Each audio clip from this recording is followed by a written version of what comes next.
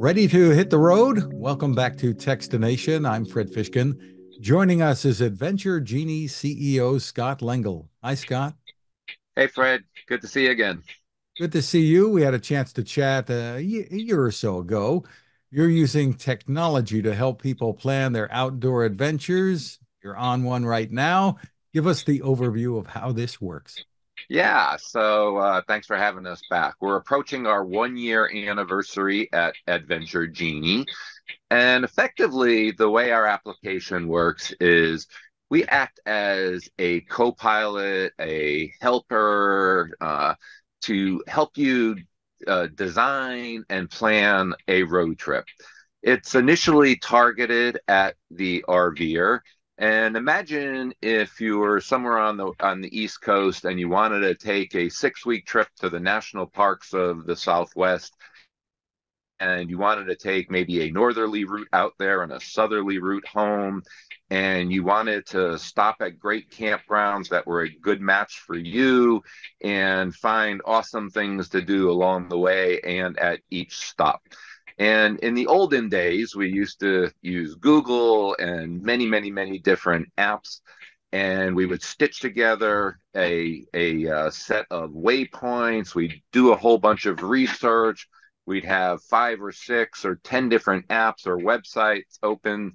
It was kind of clunky. It was hard to do. It was painful. It was slow. And it was not customized to the user at all. It was just plain hard. And when you were done planning one of those trips, you just walked away from it kind of feeling like, wow, that was exhausting. I just want to go and have fun. I want to go on an adventure. I want to have a journey. It shouldn't be that hard to do it. And that's where Adventure Genie comes into play. It sounds like how much work it is to plan a trip like that. And I'm just imagining how much work it went into this to be able to put this into software Yes, to enable making this easier. yes. Yeah. So with the advent of AI, artificial intelligence, are robust. I wouldn't say easier from a software perspective, but absolutely easier from an end user perspective. And a lot of folks today are kind of scratching their heads around AI. They know about Chat GPT and other tools that allow you to kind of ask some roundabout questions and get some responses, and they're trying to figure out how does it actually help them. Some people are actually a little bit leery of AI, like, oh gosh, is it going to take over the world? We view it very differently. We view AI as, again, your co-pilot, your helper, your virtual assistant. And with AI, we're able to do the research for you so that you don't have to. Let's just take one example. If you're researching campgrounds, or for folks that are staying in hotels or Airbnbs, one of the things you typically do is you go and look at all the websites that talk about that property. You look at and read all of the reviews, and you get a wide variety, some that you may trust, some that you may not trust. And you see folks that are giving things 5 stars down to 1 stars, and they provide some verbiage, and you're kind of scratching your head and you're trying to figure out how to make sense of all that. That's where AI can be hugely beneficial, because with AI and with our algorithms and with software, we're able to read all of that information about a particular campground or a property. We can discern the overall sentiment of what people are saying about it, and we could boil it down to a very simple paragraph that gives you a nice summary of that particular property. And that's where AI becomes your co-pilot, your assistant, your recommendation engine. Similarly, for properties such as campgrounds, we can, based on what we learn about a user and what a user tells us. So a user might say, hey, if I'm going to stay at at campgrounds, here are my must-have amenities. I have to have 50 amp. I have to have sewer and water. If it has a pool, that's nice. If it has a dog park, I don't care, because I'm not a pet owner. So a user will tell us their preferences about where they want to stay, and the more that they use our application, we will learn about what they like, what they don't like, and what they don't care about. And with that information and our AI, we are able to make a recommendation to each user, very, very, very customized. When they find a campground, we have the ability to say to them, with a 79% likelihood, this is going to be a great campground for you. So it saves the user a ton of time from having to do that research and make decisions. And we provide them with information that's very personalized to them. So, some people would want to be places that are really kid-friendly, playgrounds and stuff. Some people don't care at all about that and maybe want to avoid it, right? So, It's exactly right. And, again, the more that they tell us, that's helpful. But even if they don't tell us that much, we're able to learn from their habits. And there's a sense of trust that has to come there. If I'm a user and I access software of this nature, there has to be an understanding that we're going to use this information to help them and use it for good and to make recommendations for them. And we're finding that our user base, and it's grown considerably since we spoke last year, is very trusting, and they're willing to take that leap because you can see beyond the hype. You read the news articles about, ooh, AI is scary. It's really not that scary when you see it providing recommendations and guidance and doing the research for you, and you walk away with it with some valuable information, and you say, wow, how long would it have taken me to find that out versus instantly available? now, are you working with a mix of public and private places to go? Yes, we are.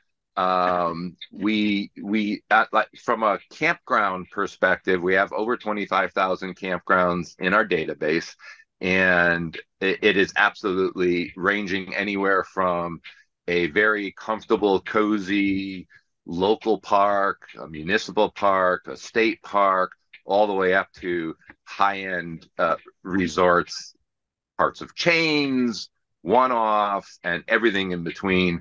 And that's where we're able to customize the experience for our users.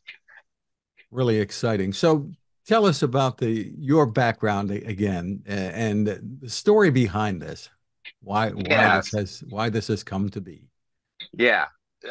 So after spending about 35 years in the technology industry, I retired in 2017 from Microsoft, where I spent 23 years. I was a CTO in one of the divisions of Microsoft. I decided with my wife, Lisa, to take some time off to travel the world. And we did for a while. I actually became a photographer and had some fun doing that, started a little business there. And of course, then COVID came. And so we were unable to fly and stay in hotels and take trains. And that was the point in our life where we said, you know what, maybe this is a good time to just travel the good old US of A. We had good friends of ours that were asking us for decades, literally, to go camping with them. We had never done that on our own. We did. And we rented an RV from RV Share, a great firm, and now a partner of ours here at Adventure, Genie, by the way. And we absolutely loved it. And long story short, we ended up purchasing an RV, started traveling the Southeast where we live. Life was good until Lisa had this brainstorm that we should start exploring the national parks of the West. And we found it to be incredibly difficult to figure out how to do that, where those national parks were, how to get there, where to stay. And we got together with a set of software developers, budding software developers from George Washington University that I was coaching and mentoring. And we had them work on this as a senior capstone project. About halfway through their senior year, we realized that, holy cow, we have prototyped something that's better than what's out there on the market. And with the advent of AI, we could really take this, we could absolutely transform this industry here. And we believe that we're on the road to doing it. The User response has been phenomenal. When we go to trade shows, we always have the busiest booth. People are coming on board when they see what we can do because it really is simple to use. It's as simple as saying, "Hey, I'd like to take this trip from my hometown to Yellowstone National Park. Hey, Adventure Genie, plot a route for me, find me logical stops to stay that have a concentration of campgrounds that are a good match for me, make recommendations for those campgrounds, and uh, help me to find things to do. You know that I like hiking and biking, barbecue. Can you make recommendations along the way and at each stop for that?" And what used to take hours, days, and even longer to plan a trip, we're able to do literally in minutes now.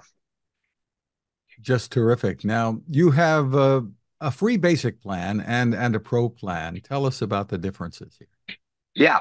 So the free basic plan allows you to get full access to our full campground database, to our Genie trips, which are a set of curated trips, and let you do a little bit of trip planning with a couple of stops here and there.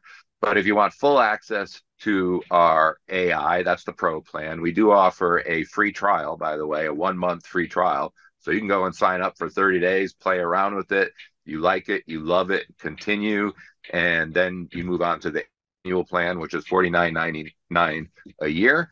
And that gives you unlimited access to any number of trips, uh, all of our AI capabilities. We call them Genie Journeys and Genie Wishes. So we help you to shape your trip with AI. We help you to find great campgrounds with AI. We help you to find great things to do with AI. And that's all part of the pro plan. Tell us about where this goes in the future. I mean, the travel is changing to some extent. I mean, we don't have too many electric RVs yet, if any. I'm not sure, but they're coming certainly, and people can all use an EV to tow to some extent these days. Yep. So, what changes do you see coming? Um, there actually are some prototype uh, RVs that are starting to go a little bit hybrid or electric. I think that's still a little bit down the road. These beasts tend to be tens of thousands of pounds, and it's a little bit difficult to do that. But I'll tell you, we're seeing more and more charging stations at campgrounds, and we're starting to see people that are towing their EVs to campgrounds. So that's for sure. And in fact, no plug. I get nothing from this. My son just bought a Tesla, and they actually have a camping mode, and you could actually put a camp around it, and it's really, really, really cool. But what we're finding is that some of our users don't even have RVs, don't even have campers. You can absolutely use Adventure Genie today to say, I'm just taking a road trip from Atlanta to Seattle, make recommendations to stop along the way. Maybe you'll stay at an Airbnb, maybe you'll stay at a hotel, or maybe you'll sleep in your vehicle and kind of turn it into a camper of sort.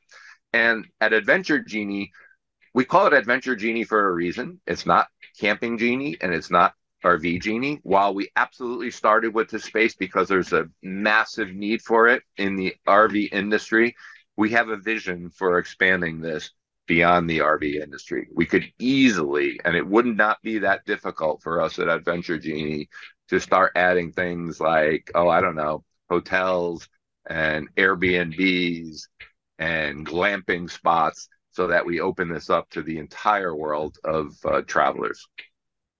Really exciting. So, the place to go for more info, I think we know. AdventureGenie.com. Terrific. Well, congratulations on the innovations and safe travels. Scott Lengel, thanks for spending time with us. Thanks, Fred. Good to chat.